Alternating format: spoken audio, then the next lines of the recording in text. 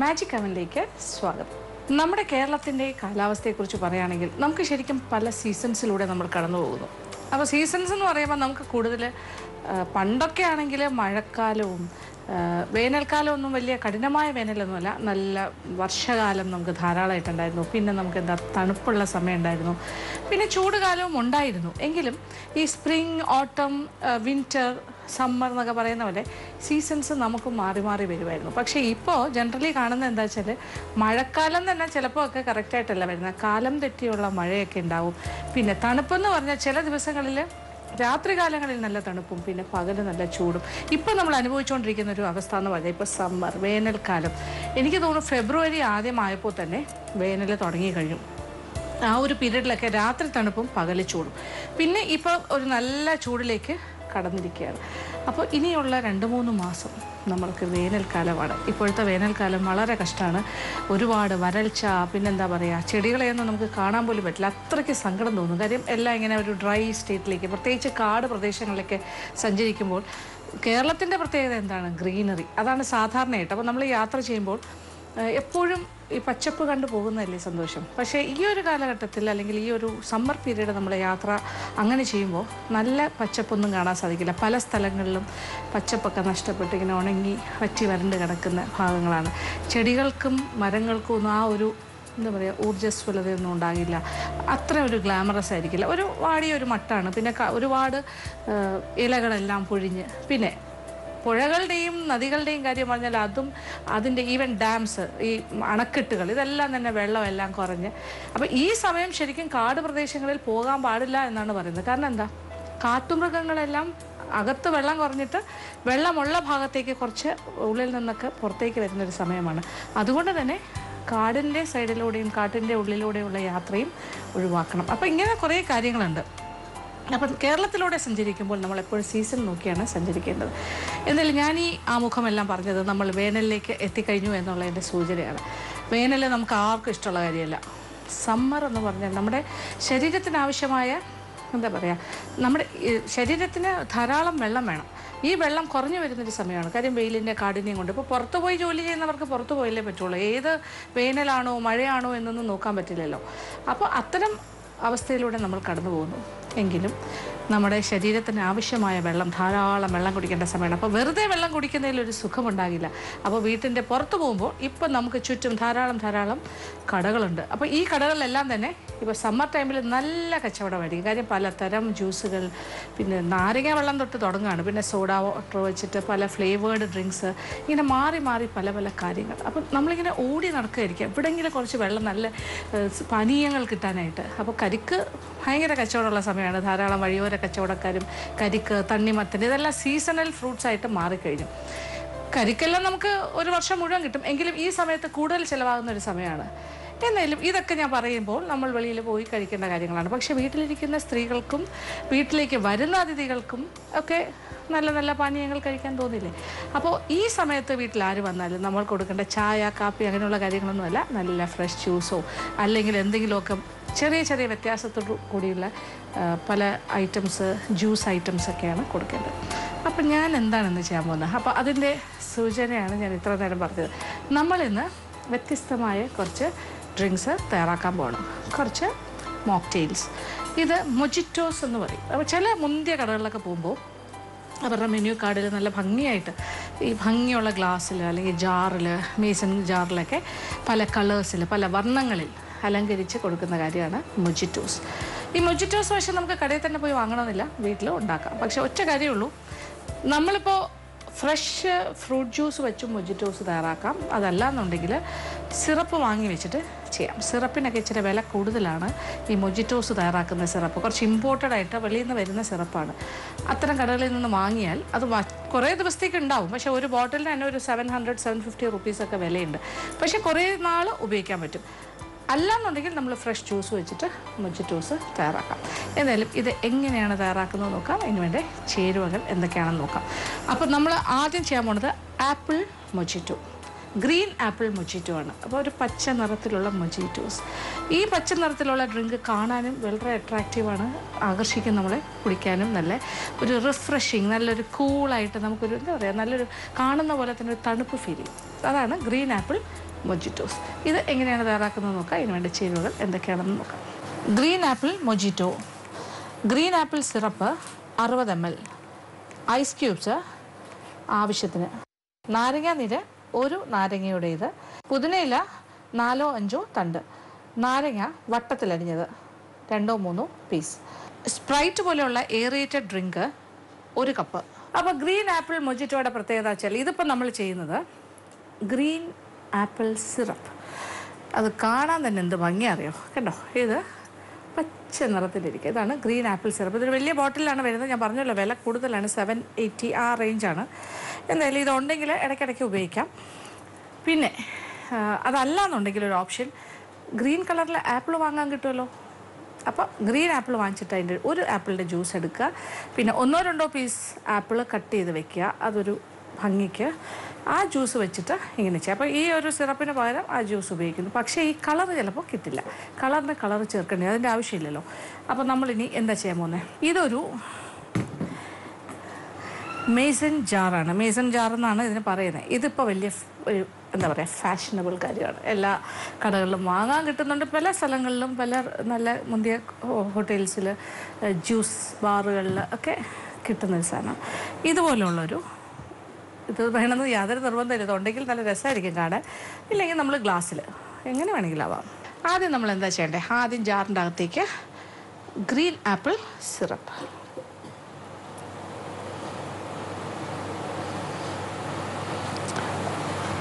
ഒരു 60 ml എടുക്കാം, അതായത് ഒരു 1/4 കപ്പ്. അപ്പോൾ നമ്മൾ ഗ്രീൻ ആപ്പിൾ സിറപ്പ് ഒഴിച്ച് കഴിഞ്ഞു. ഇനി ഇതിനകത്തേക്ക് ഐസ് ക്യൂബ്സ്,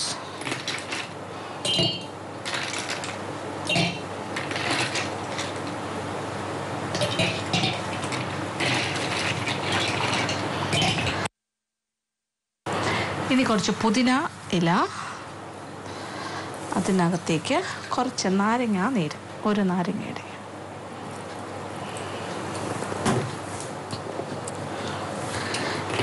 ഇനി വീണ്ടും 1-2 ഐസ് ക്യൂബ് ഇട്ടിട്ട്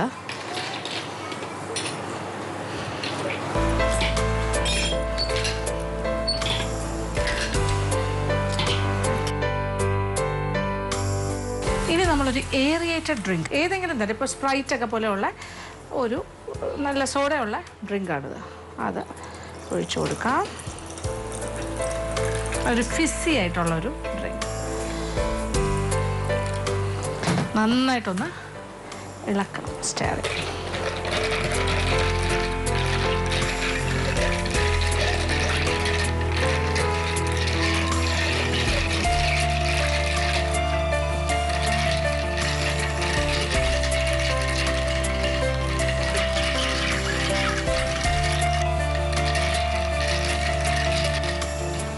അപ്പോൾ പുതിനയുടെയും നാരങ്ങയുടെയൊക്കെ ഫ്ലേവർ എല്ലാം, ആ ആപ്പിൾ സിറപ്പും എല്ലാം കൂടി ഒന്നിച്ച് എല്ലാത്തേക്കും പോകണം.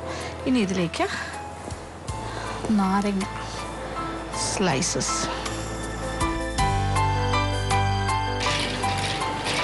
നാരങ്ങയുടെ സ്ലൈസ് ഇട്ടു.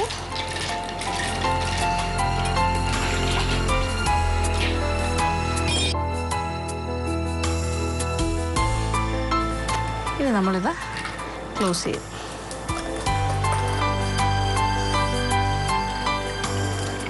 അങ്ങനെ നല്ല മനോഹരമായ ഗ്രീൻ ആപ്പിൾ മൊജിറ്റോ റെഡി.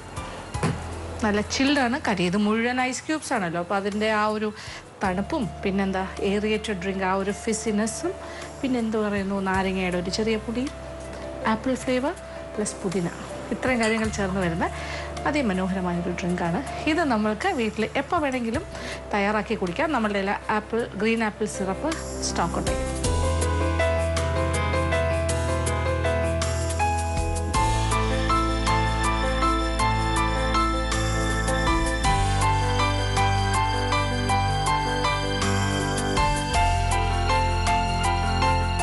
അപ്പോൾ ആദ്യത്തെ ഗ്രീൻ ആപ്പിൾ മൊജിറ്റോ റെഡി. ഇനി അടുത്ത പാഷൻ ഫ്രൂട്ട് മൊജിറ്റോ. ഇത് എങ്ങനെയാണ് തയ്യാറാക്കുന്നത് നോക്കാം. ഇതിന് വേണ്ട ചേരുവകൾ എന്തൊക്കെയാണെന്ന് നോക്കാം. Passion fruit mojito. Passion fruit syrup 60 ml, ice cubes ആവശ്യാനുസരണം, നാരങ്ങ നീര് 1 നാരങ്ങയുടേത്, പുതിന ഇല 3-4 തണ്ട്, നാരങ്ങ വട്ടത്തിലരിഞ്ഞത്, സ്പ്രൈറ്റ് പോലെയുള്ള എയറേറ്റഡ് ഡ്രിങ്ക് 1 കപ്പ്.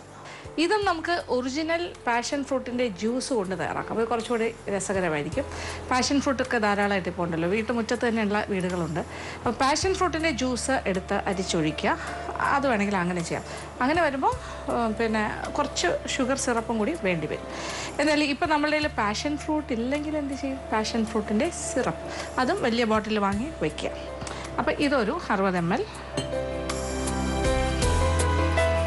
നമ്മുടെ മേസൺ ജാറിലേക്ക് ഒഴിക്കുന്നു. ഇനി എന്താ ചെയ്യാൻ പോകുന്നത്? ഐസ് ക്യൂബ്സ്,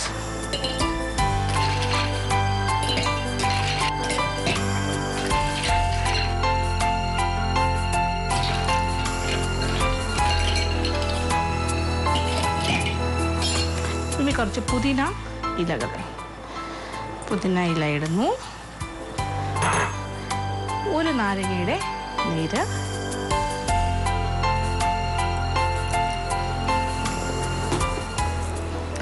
നന്നായിട്ടൊന്ന് ഇളക്കാം. ഇനി കുറച്ച് എയറേറ്റഡ് ഡ്രിങ്ക് ഒഴിക്കുന്നു. ഇനി നന്നായിട്ടൊന്ന് ഇളക്കാം. വീണ്ടും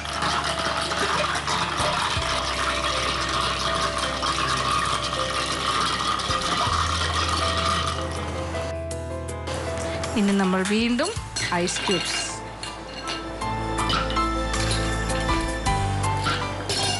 ഇനി നാരങ്ങയുടെ സ്ലൈസസ് 2 എണ്ണം ഇടുന്നു. വീണ്ടും ഒന്നുകൂടി ഒന്ന് ഇളക്കി കൊടുക്കുന്നു.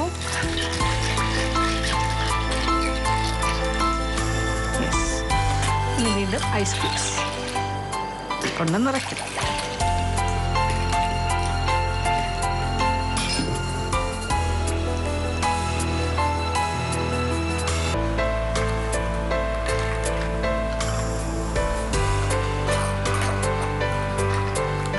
അപ്പം നമ്മളുടെ സെക്കൻഡ് ജാർ റെഡി ആയി കഴിഞ്ഞു. ഇത് നമ്മുടെ പാഷൻ ഫ്രൂട്ട് മൊജിറ്റോ. നല്ല തണുപ്പും പാഷൻ ഫ്രൂട്ടിൻ്റെ ഒരു ഫ്ലേവറും എന്തൊരു കൂളിംഗ് ആയിരിക്കും എന്നറിയോ ഇത് കഴിച്ചാൽ. മിൻറ്റ്, പുതിനയുടെ ഒരു സ്വാദും എല്ലാം കൂടി ചേർന്നായിരിക്കും വരുന്നത്. ഇത് ഒരു സൈഡിലേക്ക് വയ്ക്കും.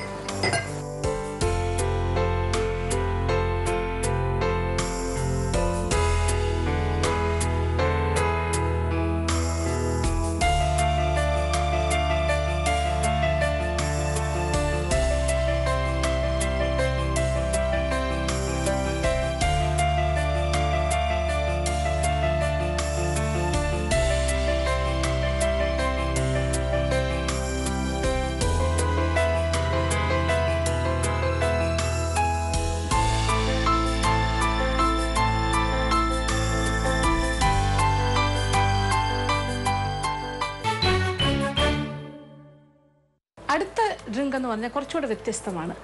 ഇത് 2 ഫ്ലേവർ ചേർന്ന് വരുന്നതാണ്, സ്ട്രോബെറി ആൻഡ് ഓറഞ്ച്. അപ്പോൾ സ്ട്രോബെറി ഓറഞ്ച് സ്പ്ലിറ്റ്സേഴ്സ് എന്നാണ് അതിന് പറഞ്ഞത്. Strawberry orange സ്പ്ലിറ്റ്സേഴ്സ്. ഇത് എങ്ങനെയാണ് തയ്യാറാക്കുന്നത് നോക്കാം. ഇതിന് വേണ്ട ചേരുവകൾ എന്തൊക്കെയാണെന്ന് നോക്കാം. Orange strawberry സ്പ്ലിറ്റ്സേഴ്സ്. Orange syrup 30 ml, strawberry syrup 30 ml, ice cubes ആവശ്യാനുസരണം, നാരങ്ങ നീര് 1 നാരങ്ങയുടേത്, പുതിന ഇല 3-4 തണ്ട്, നാരങ്ങ വട്ടത്തിൽ അരിഞ്ഞത് അല്ലെങ്കിൽ ഓറഞ്ച് വട്ടത്തിൽ അരിഞ്ഞത്, സ്പ്രൈറ്റ് പോലെയുള്ള aerated drink 1 cup, strawberry orange സ്പ്ലിറ്റ്സേഴ്സ്. രണ്ടിൻ്റെയും കൂടി ഒരു കോമ്പിനേഷൻ. അപ്പോൾ സ്ട്രോബെറി ഇടുന്നത്. അപ്പോൾ നമുക്കിതൊരു കാര്യം ചെയ്യാം. ആദ്യം നമുക്കൊന്ന് 2 ഐസ് ക്യൂബ്സ് ഇടാം.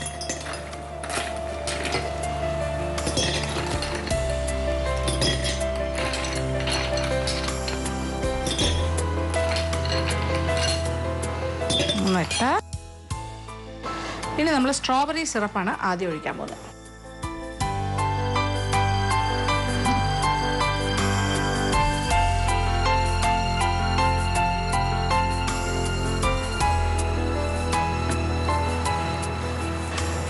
ഇനി ഇതിലേക്ക് പുതിന ലീവ്സ് അതും കുറച്ച് നാരങ്ങയുടെ നീര്, ഒരു നാരങ്ങയുടെ നീര്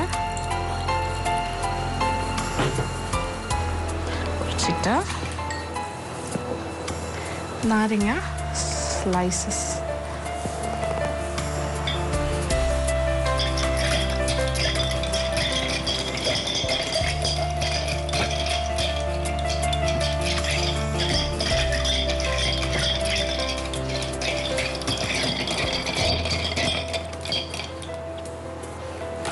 നന്നായി ഇളക്കിയിട്ട് വീണ്ടും നമ്മൾ ഐസ് ക്യൂബ്സ് ഇടുന്നു.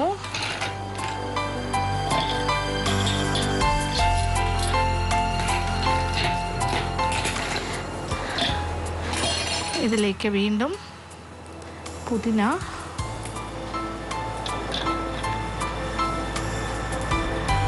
ഇട്ടിട്ട് കുറച്ച് എയറേറ്റഡ് ഡ്രിങ്ക്.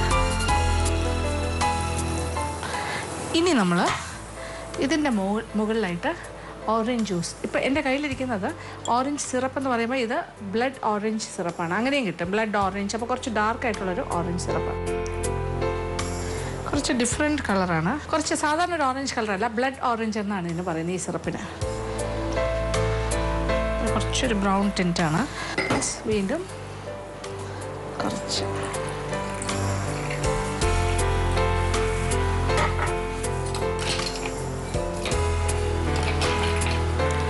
ഒരു നാരങ്ങയുടെ സ്ലൈസും കൂടി. ഇത് നമ്മൾ കുടിക്കുന്ന സമയത്ത് ഒന്ന് സ്റ്റെയർ ചെയ്ത് കുടിച്ചാൽ മതി.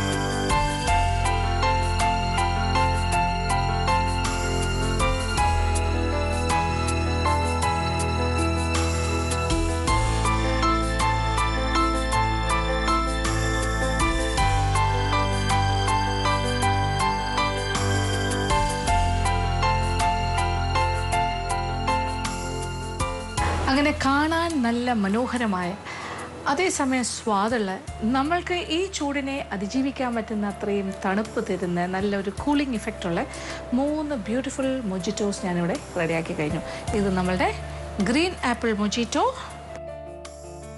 ഇത് ഓറഞ്ച് ആൻഡ് സ്ട്രോബെറി സ്പ്ലിറ്റ്സേഴ്സ്. കാര്യം ഇതിൽ 2 ഫ്ലേവറാണ്. ഇതേ താഴെ ഒരു സ്ട്രോബെറി, മേളിൽ ഓറഞ്ച്.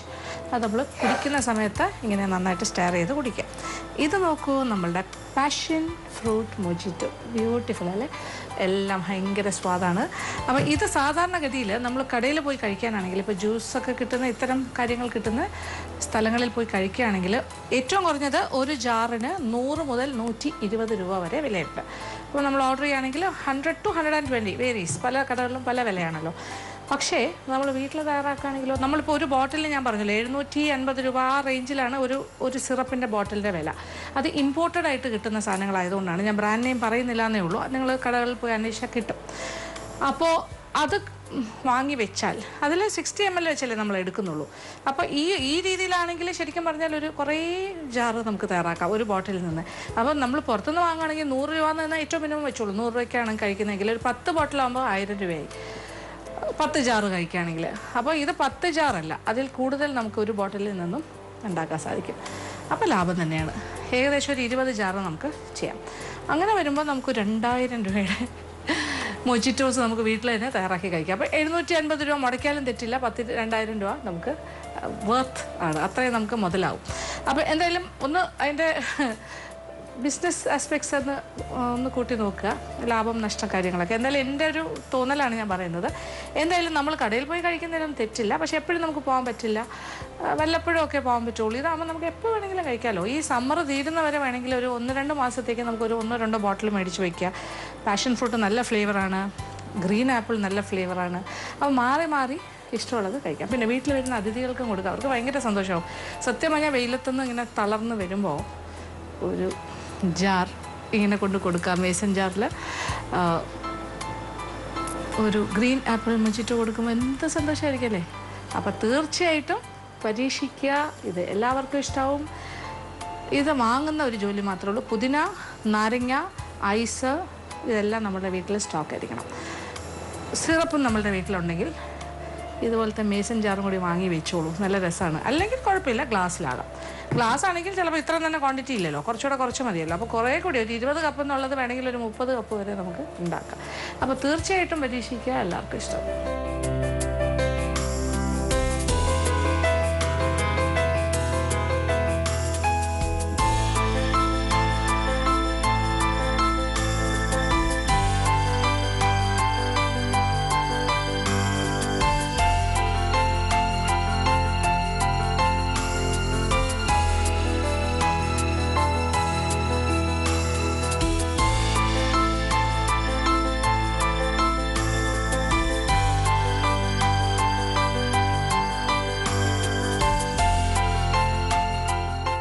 അപ്പോൾ ഇന്നത്തെ എപ്പിസോഡിൽ കാണിച്ച മൊജിറ്റോസ് എല്ലാവർക്കും തന്നെ ഇഷ്ടപ്പെട്ടാണെന്ന് വിചാരിക്കുന്നു. നമ്മളുടെ ഈ വേനൽക്കാലത്തേക്ക് പറ്റിയൊരു വിഭവമായിട്ടാണ് ഞാൻ ഈ മൊജിറ്റോസിനെ കാണുന്നത്. അതുകൊണ്ട് തന്നെയാണ് ഈ എപ്പിസോഡിൽ ഇങ്ങനെ കുറച്ച് കാര്യങ്ങൾ ചെയ്യാൻ തീരുമാനിച്ചത്. അപ്പോൾ തീർച്ചയായിട്ടും ഇത് എല്ലാവർക്കും പ്രയോജനപ്പെടുമെന്ന് വിചാരിക്കുന്നു. തീർച്ചയായിട്ടും പരീക്ഷിക്കാം.